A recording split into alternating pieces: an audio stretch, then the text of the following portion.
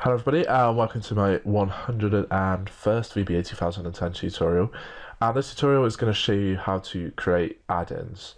Now, an add-in in Excel generally just gives you kind of a group of extra kind of functions or a bit of functionality that you can add into your workbook and then use kind of continuously. So it's quite a good way, if you know how to make them, to distribute different functions that you want to make without people actually having to understand how your code works or anything like that.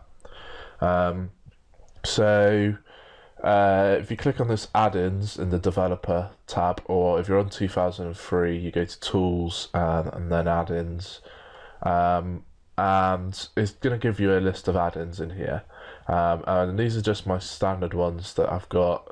A lot of people use the analysis tool pack, and if you tick on these, then you can just use various functions in those.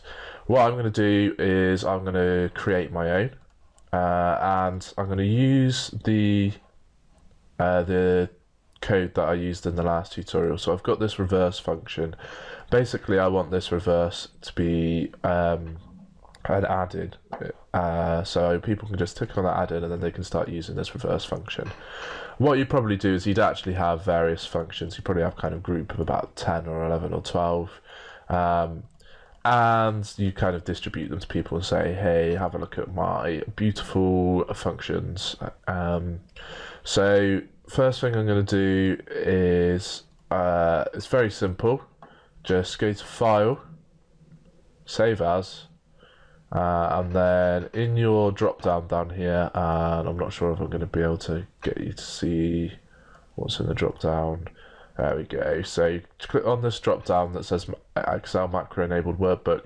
Just go to Excel add-in, and then by default it's going to try and save it in my Excel add-ins folder.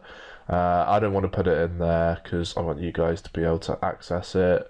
So I'm just going to put it in my examples folder, and I'm just going to name it to reverse add-in,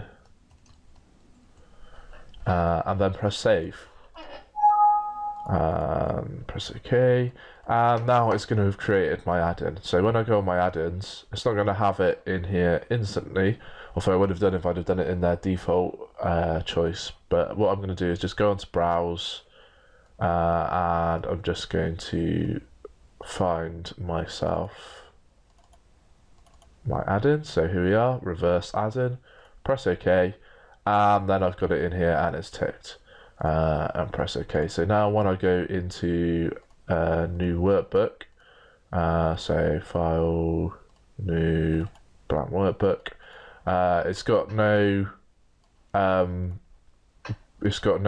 kind of code in it. If we go into the Visual Basic editor and look at my tutorial, then there's nothing in here. What am I looking for? Book 1, objects. There's nothing in any of these modules, but what I can still do is I can still go into my add-ins, make sure my reverse add-in is ticked, and then I can just use my reverse function. So equals reverse, and if I have something in here, and it's going to reverse it for me.